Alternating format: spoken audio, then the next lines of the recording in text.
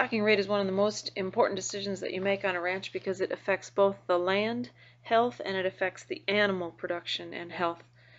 So it is a pretty important decision, and I'm going to show you some of the basic steps that I use in calculating stocking rate. This is Karen Launchbaugh in Rangeland Ecology and Management at the University of Idaho, and I just want to warn you that this method that I'm going to describe is really just a ballpark figure that gets you started. You need to continue to monitor and check to see if your stocking rate is accomplishing what you want, and reset it over time.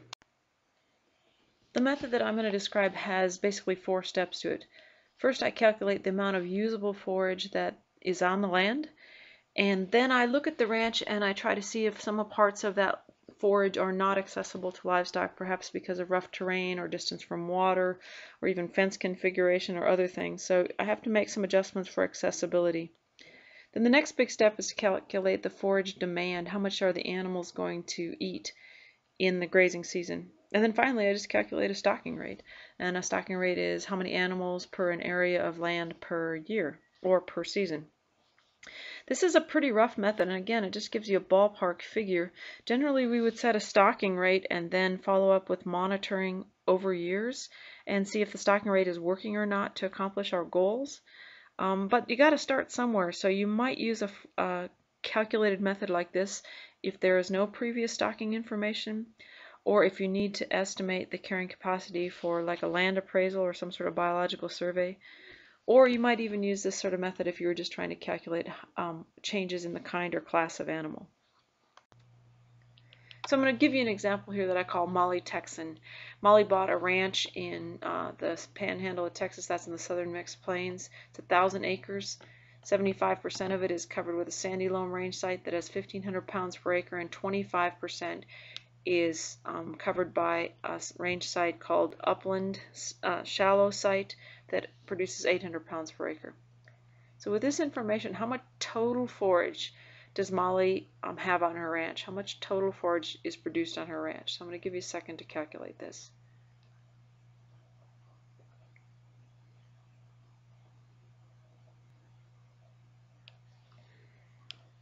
Okay, calculated in pounds per acre, then here are my calculations. 75% of it would be 750 acres. Those 750 acres produce 1,500 pounds per acre, so that's 1,125 pounds of forage. The shallow site is 250 acres. It produces 800 pounds per acre, or 200,000 total pounds of forage. So the total amount of forage on the ranch, if Mollie cut it down and piled it up, would be 1,325,000 pounds. These calculations are almost always in dry weight, so this is pounds of dry weight of forage. Okay, but there's a lot of reasons that Mollie can't use all of that forage on her ranch. Think about some reasons why, even though if you knew how much total biomass you had on the ranch, why you wouldn't want to use it all for grazing animals. Well, here's 4 good reasons that I think you want to stop and think about how much forage you want to leave on the ranch to sustain from year to year. First of all, not all of the forage can be eaten by animals. Some of it is simply not forage. Some of that biomass could be wood or cactus or poisonous plants, things that would not be forage for animals, so you don't want to use it as part of your forage calculation. Secondly, you got to leave some vegetation behind for soil health. Soil is a living organism entity that has organic matter in it for microbes and for holding water in the soil, so you have to leave some vegetation around to hold the top of the soil and to keep the soil healthy. Third, there are a lot of other animals in the ecosystems besides livestock. There's insects, there's many kinds of wildlife, from large ungulates like deer and elk to rodents and other smaller animals. So you need to leave some forage behind for them. Finally, the plants themselves need photosynthetic material to survive disturbances. That's how they get their usable carbon and survive from day to day. So you need to leave some leaves behind for the plants. So having said that, how much forage is usable on Mollie's ranch? Scientists would recommend in the southern mixed plains that Mollie could use 40 to 50% of her forage, and she could do that every year and the land would still be maintained in good condition. So Mollie has decided to be a bit conservative, and she's going to use 40% of the total forage on her ranch as usable forage. So remember, there was 1,350,000 pounds of total forage. How much is usable forage? Okay, by my calculations, 1,325,000 pounds of forage times 0.4, well, that would give you 40% of something, equals 530,000 pounds of usable forage. So that's the amount of dry forage that Mollie can use to set her stocking rate. Normally at this point we would stop and make some changes to accessibility. We'd make sure that the forage was accessible to livestock on the ranch. Some of the parts of the ranch may be too far from water. This depends largely on the species of animal. For example, sheep can travel further from water than cows or horses. Younger animals can travel further from water and still forage effectively. Animals in good condition can travel further from water, and also animals with experience on the ranch and experience in traveling can also travel further. So how far an animal can travel from water really depends on the animal. It also depends on the season of year. In the spring, when vegetation is green and the temperature is low, animals can travel way further from water than they can in the hot season in the summer, when they have high demand for water and the temperature outside is hot. Also terrain. In level country, animals can travel further from water than in steep terrain. So it depends on the animal, the time of year, and the terrain. But generally we would always think of the land within about a mile of water as being accessible to even cattle. Vegetation can also be inaccessible if it's growing on terrain that's too steep. And again, this depends on the animal, the age, the condition, and the experience. There are some animals that are really experienced and really able to use rough country, and there's others that just aren't, depending on their species, breed, and experience. In the example with Mollie Texan, this is a 1,000-acre ranch, so it's a fairly small ranch, and the whole area is accessible to animals. So we're not going to make any changes to the amount of forage available. So now we're going to calculate the forage demand, how much the animals need. Mollie has several species on her ranch that she wants to maintain. She has 4 horses that weigh about 1,200 pounds. She also wants to allow enough forage for 15 pronghorn that she sees regularly on the ranch. And then the rest of the forage she wants to use for sheep that are going to weigh about 180 pounds. So there's 3 steps to this. We've got to figure out how much the horses use, how much the pronghorns eat, and then we'll have to figure out the demand per sheep per year. Okay, let's start by looking at the demand for horses. The forage demand, each horse weighs about 1,200 pounds. Horses are non-ruminants, they're hindgut fermenters, so they eat about 3% of their body weight per day. That means each horse eats about 36 pounds per day. They're on there all year, so they eat every day, 365 days a year. And that's a total of 13,140 pounds per horse per year. Remember, we have 4 horses, so if you take that amount times 4 horses, you get 52,560 pounds. Let's take a look at those pronghorn and see how much they eat in a year. Each pronghorn weighs about 110 pounds. They're ruminants, so they eat 2.5% of their body weight. It means that each pronghorn eats 2.75 pounds per day times 365 days in a year. Means that each pronghorn eats just a little bit more than 1,003 pounds, 1,003.75 pounds. So you take that 1,003.75 pounds times 15 pronghorns that Mollie sees on her ranch commonly, and you get a demand of 15,056 pounds for all of the pronghorns on Mollie's ranch each year. Now we have to decide how much each sheep needs in a year. The sheep weigh 180 pounds. They're ruminants, so they eat 2.5% of their body weight per day. So they eat 4.5 pounds per day, and there's 365 days in a year, so the total demand per sheep is 1,642.5 pounds. So that's total demand per sheep per year.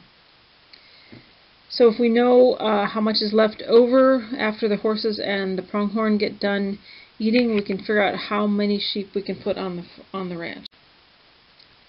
The total amount of forage on the ranch is 530,000 pounds. The amount needed per horse is for all the horses is 52,560. So if you take 530 30,000 pounds minus 52,560, you get 477,440 pounds leftover forage after the horses. Now let's remove the amount from pronghorn. If you take that amount minus the 15,056 pounds needed for the 15 pronghorn, you have a remaining amount of 462,384 pounds. That's how much is usable for all the sheep. Remember that sheep use about, each sheep needs 1,642.5 pounds per year. So the math is pretty simple. You got a total of 462,384 pounds. Each sheep needs 1,642.5 pounds. So that means that you can have 282 sheep on the ranch. So that's what we would recommend to Mollie, that she could buy 282 sheep. The question then is, what does that calculate? What is that stocking rate? Remember that stocking rates have to have three components. They have to have a number of animals or animal units. They have to have an area of land, and we need to know how long they graze. So in this example, we had 282 sheep on 1,000 acres for a year. So what is the stocking rate in AUMs per acre? Most often we have stocking rates related in AUMs per acre or acre per AUM. So what is this calculation that would give you AUMs per acre? 282 sheep per 1,000 acres per year. We first have to calculate how many animal units we have. There's 5 sheep per animal unit, so if you took 282 divided by 5, you get 56.4 animal units. There's 12 months in a year, so we have to multiply animal units times 12 to get AUMs. If we got 56.4 animal units times 12, that gives us 677, actually fractions of that, but I'm going to round it up to 677 animal unit months.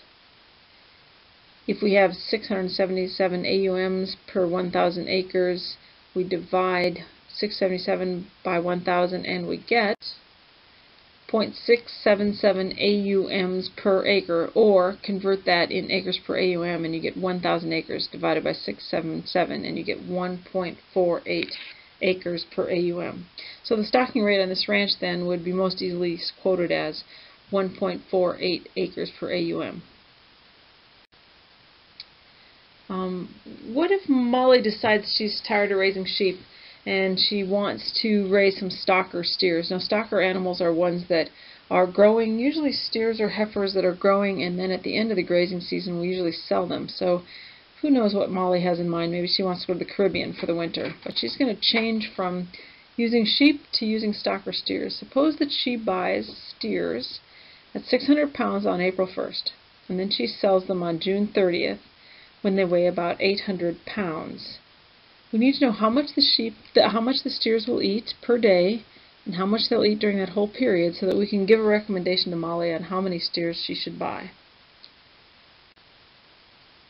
We know that over that period of time, each steer is going to average 700 pounds. They start out at 600, they end up at 800, so over the grazing season they're going to average 700. They're ruminants, so they eat 2.5% of their body weight per day. So each day they're going to eat 17.5 pounds. We have the steers for 3 months, from April 1st to June 30th.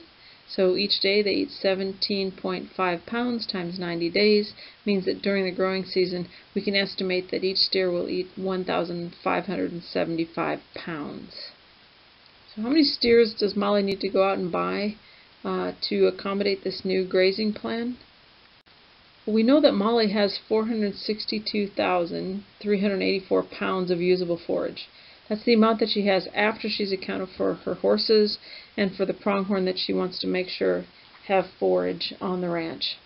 If we know that each steer eats 1,575 pounds, you divide the amount available minus the amount each steer requires, and you come up with 294 steers that Mollie should go out and buy.